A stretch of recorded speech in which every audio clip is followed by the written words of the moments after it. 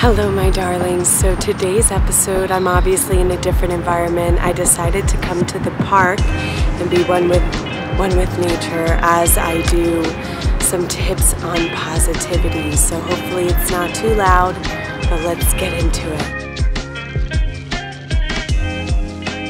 So I do want to dive right into it, and I just want to start off by saying that my mentality has not always been positive. I went through a very, very negative time period in my life, and I stand with you here today, or sit with you here today, to tell you that my mindset has taken quite a shift.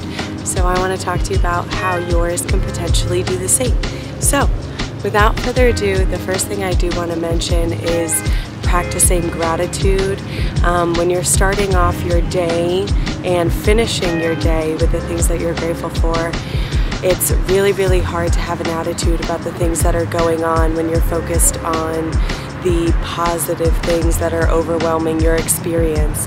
I do have a gratitude journal. I don't keep up with doing it every day, but whenever I feel the moment to write down what I'm grateful for, I always seize it, and I'm always thinking about what I'm grateful for rather than the lack mindset when I'm missing. Another thing is believing in divine timing.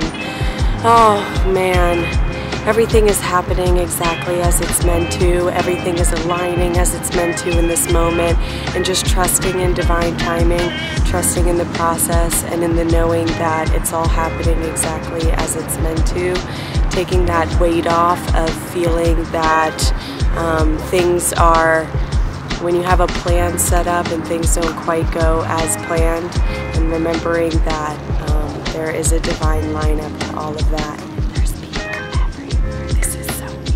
Another thing is understanding that you can retrain your mind. I know sometimes a lot of us think like, this is just the way that I think, this is the way that I am, and we think that we're sworn into that state of being forever.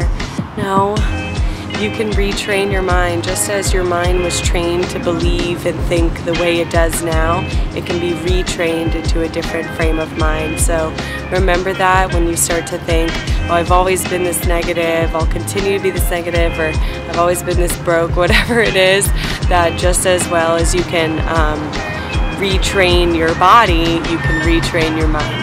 So something I know a lot of us might like to do is to do self-deprecating jokes, or just making plenty of playful things in a self-deprecating or a negative way.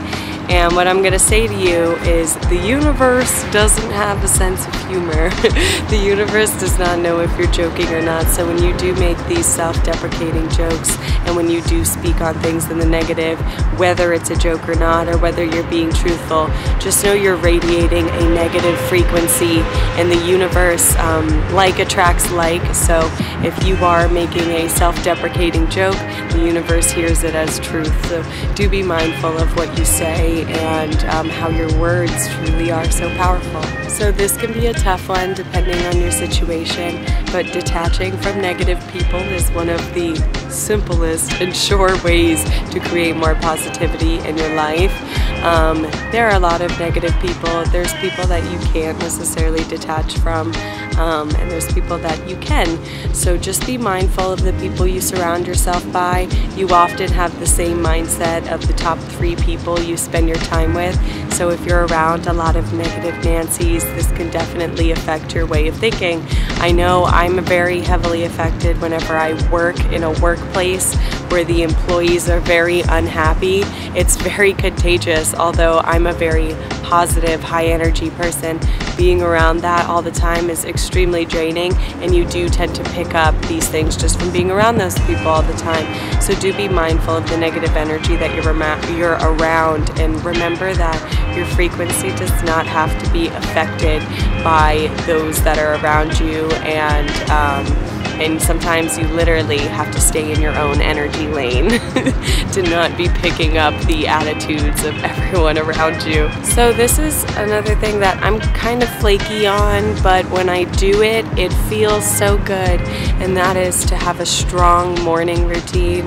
I know you've heard it time and time again, but the reason why a strong morning routine can really make your day feel positive, or just really ground you so that you can handle whatever happens that day, when you have a morning that goes in your plan, in your routine of things that feel good to you, you already have a brighter look on how the rest of your day is going to turn out.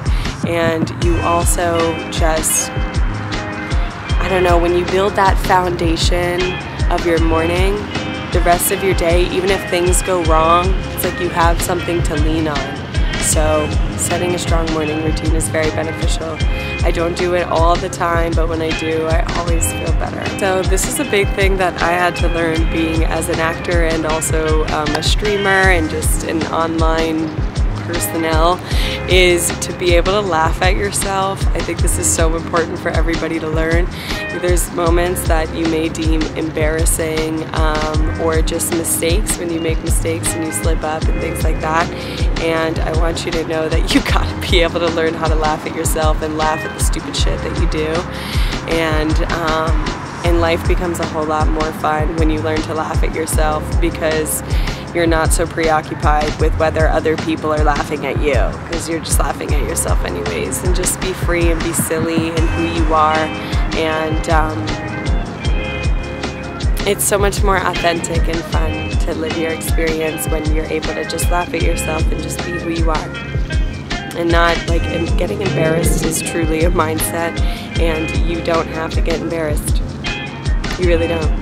Embarrassment is just a consideration of how someone else is perceiving you, and you stressing that it's in a negative way. And like, we don't need to be worried about other people's opinions, and we're just going to laugh at ourselves and keep moving on with our merry day. Do you ever see somebody, here's a prime example, like, do you ever see somebody, let's say somebody trips, laughs about it and keeps moving, it's like, forgot it, right? But if somebody trips and then it's like, oh my god, dude, that was so embarrassing, like, oh, did anybody see that, oh my gosh, and then they make a bigger deal out of it, and then it's a bigger deal, and then everybody's thinking about how embarrassing it was. But if you had just played it off and laughed about it, it's like, nobody's thinking about it anymore. So just laugh at yourself, go with the flow, okay? So one of the biggest things that I always think about in my day in, day out life is that everything is a blessing or a lesson, truly.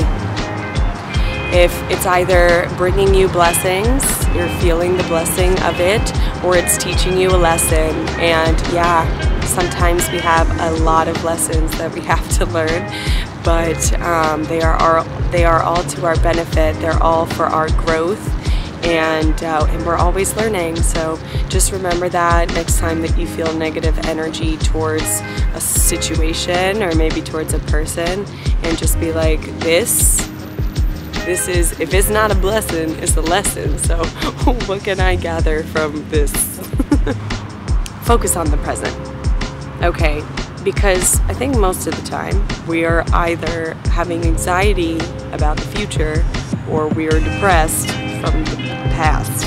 So focusing on the present moment can just clean up so much garbage, and just realizing that, like, right here, right now, very rarely is it something that's happening right here, right now, in this moment right here, that's the thing that's troubling you. So often it's something that's not really happening at this moment.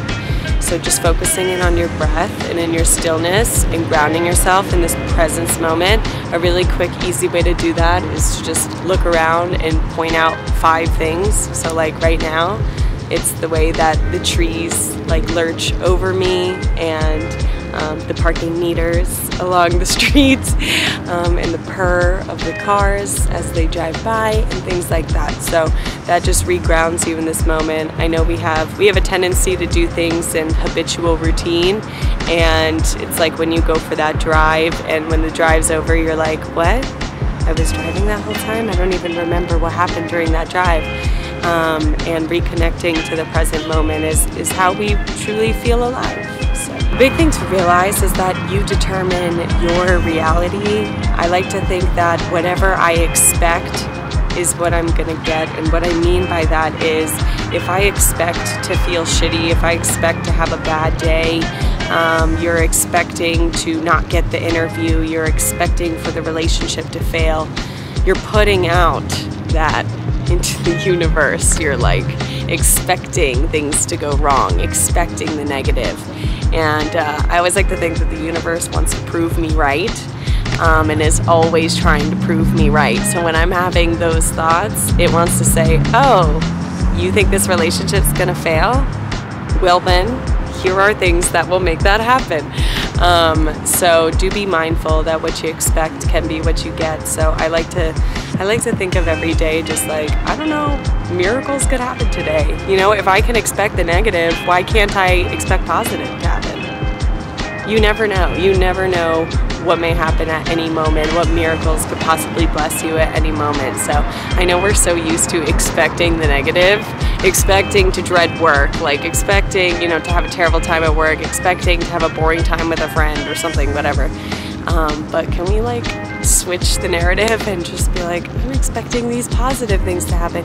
I'm expecting to meet really lovely people. I'm expecting to feel good in my body, and it feels so much better when you do. So a big thing is making time to do things that feel good to you.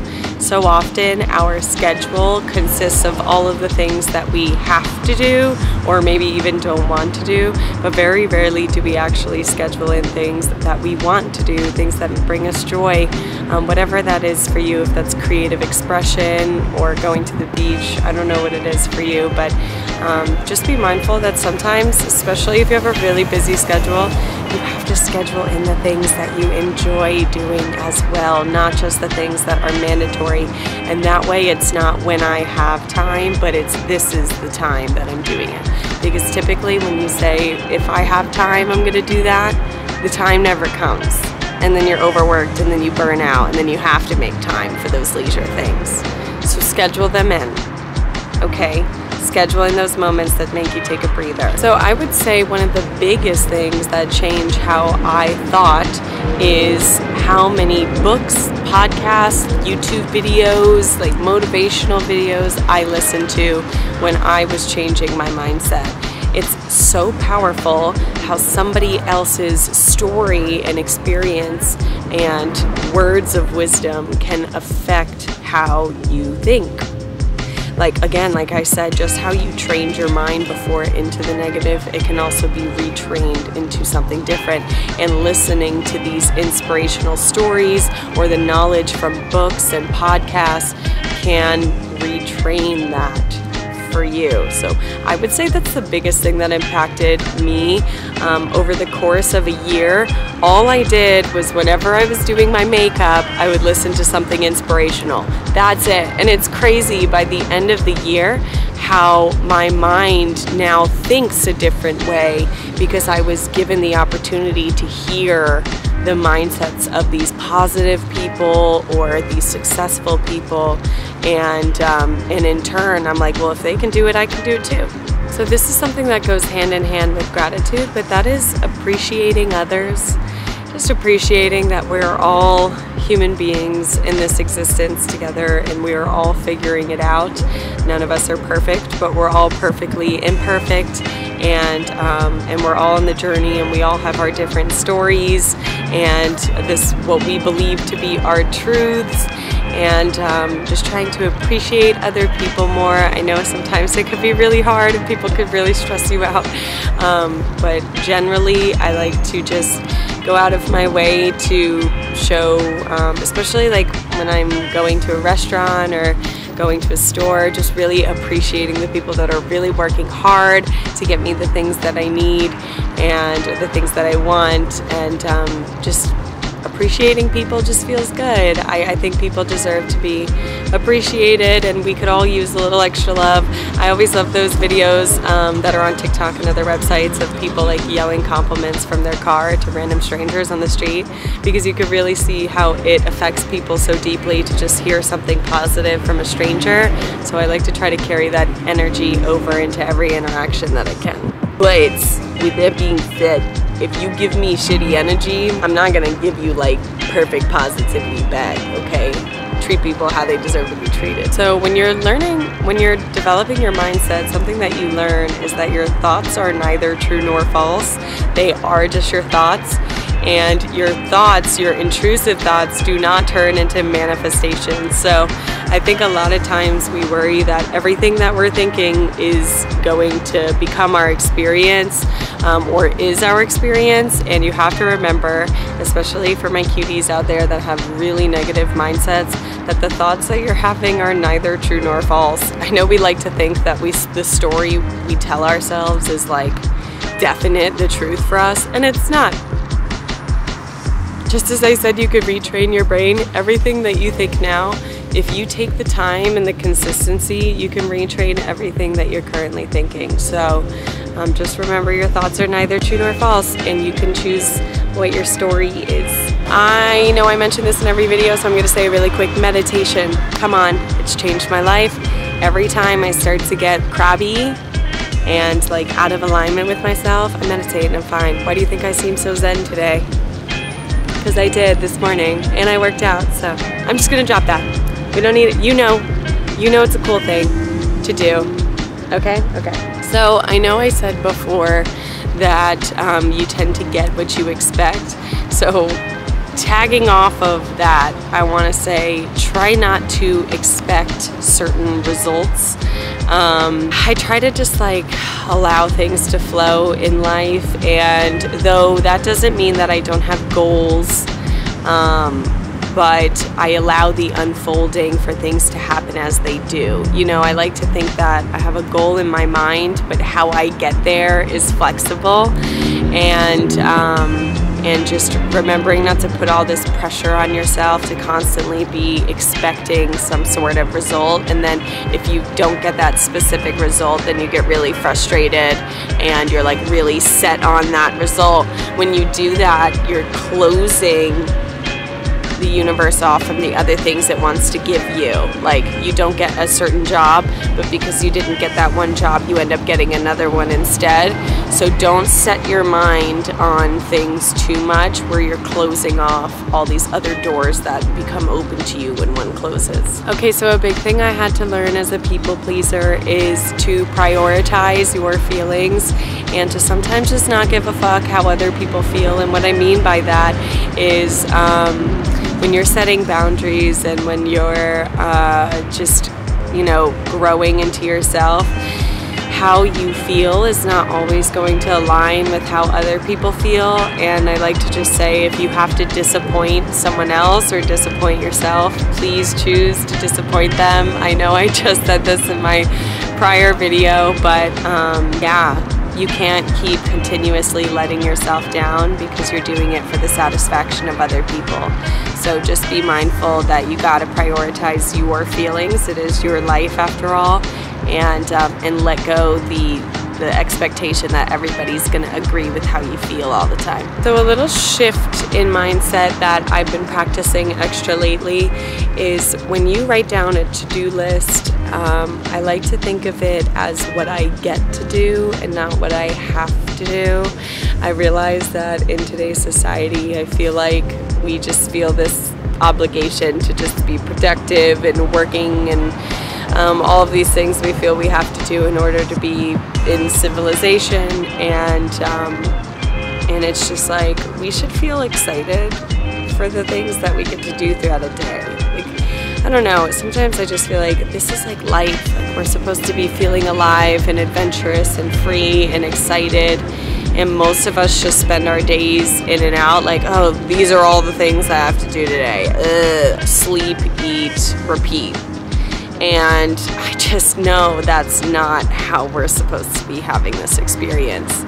Like, I see a joke on like TikTok and Twitter that we were just meant to eat fruit and fucking be naked, and I totally agree with that. And I think so many things get in the way of us feeling truly alive in something as simple as like that. So just remember to kind of shift that mindset to like, this is what I get to do today, not just what I have to do, even though some things can really just feel like an obligation. So like I mentioned before, with the if you don't get a job, you get another one instead. With that, I just want to say that rejection is redirection. This is something I had to learn as an actor big time. A lot of actors perceive auditions they didn't get to be rejections. I never think of it that way now.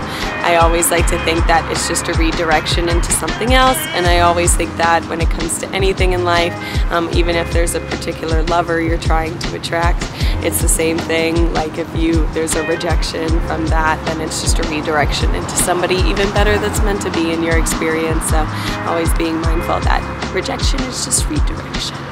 I don't know if I'll ever do this again. Tell me in the comments below if you like this. You're probably like, it's too noisy and what's going on. So I do want to mention that healthy eating does affect how you feel about yourself. You know, it's just like food is medicine. It really is. And studying nutrition has really helped me understand that, how so much of what we are fed in this society is not for our benefit, for our health. It's really not. And how going back to like our nature, our roots, and healthy eating is so nourishing and truly is medicine for the body. With that being said, not guilt eating is just as important. So though I eat very healthy most of the time, and when I say healthy, you know, I like to just think I eat plant-based and things that are from the ground and nourishing for my body. That being said, if I decide to eat a cake or if a cookie or whatever it is, I don't let myself feel guilty anymore. Guilt eating just leads to other bad habits that follow you feeling guilty. So to give you an example, like if I feel guilty from eating ice cream, then the next morning I won't work out because I feel like crap, and then because I don't work out, then I have like a catty, like then I don't meditate, and then I have a catty attitude, and then I'm mean to people, and it just like kind of carries through. So just don't let that guilt eat you up, and allow yourself, like if you're eating a piece of cake, don't be like, oh, this is gonna be, you know, I feel bad for eating this cake. Just like enjoy it, and then like move on with your life. We get so caught up emotionally with food, and I have struggled with lots of different stuff with food in the past. I'm still dealing with like healing from binge eating and things of that nature, but yeah, just know that healthy eating, or eating what feels good to you, eating intuitively, can carry out and make you feel good throughout the rest of the day. So this is a simple one, but listening to music that reflects how you want to feel.